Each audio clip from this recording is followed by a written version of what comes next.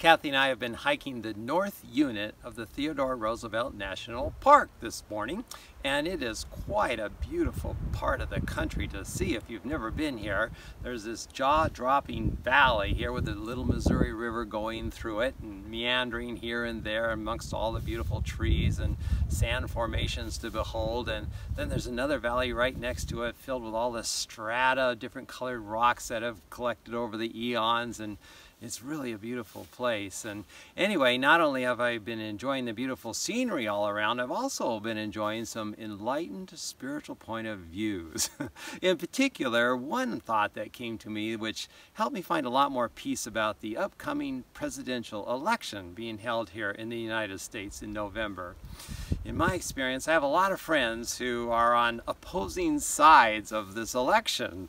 Some friends are over here and this is what they believe and this is the party they support, and some of my friends are over here and this is the party they support and this is what they believe. And if you were to put these two groups of people into the same room, I don't know if they could even talk civilly to each other.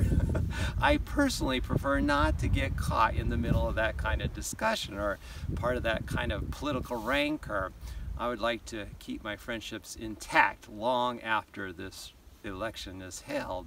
So how do you deal with that though? Because there is sometimes a temptation to take sides, either here or either there.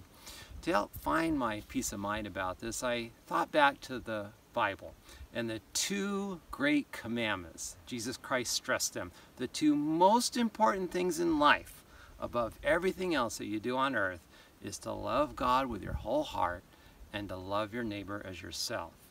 And I thought, before deciding which party I support or who I agree with and who I don't, the first thing is to love God with my whole heart and to bring that love to all of my relationships with my friends. That's the most important thing for me to be doing. So that has helped me tremendously in realizing that God is not partisan. With God, there are not two sides. There's just one side, the side of love.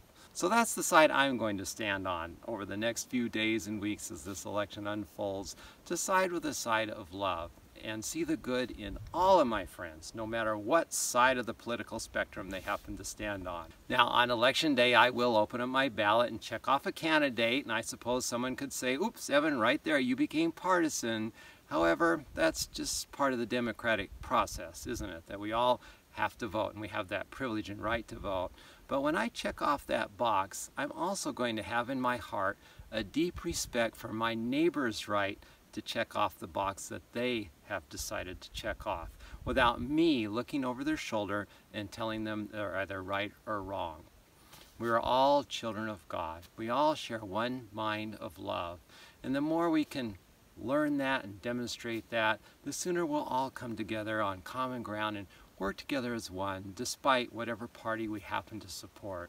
With God, again, there aren't two opposing sides. There's just one side, the side of love. God is not partisan. God is love. And that's what I'm going to strive to demonstrate more of during this election process.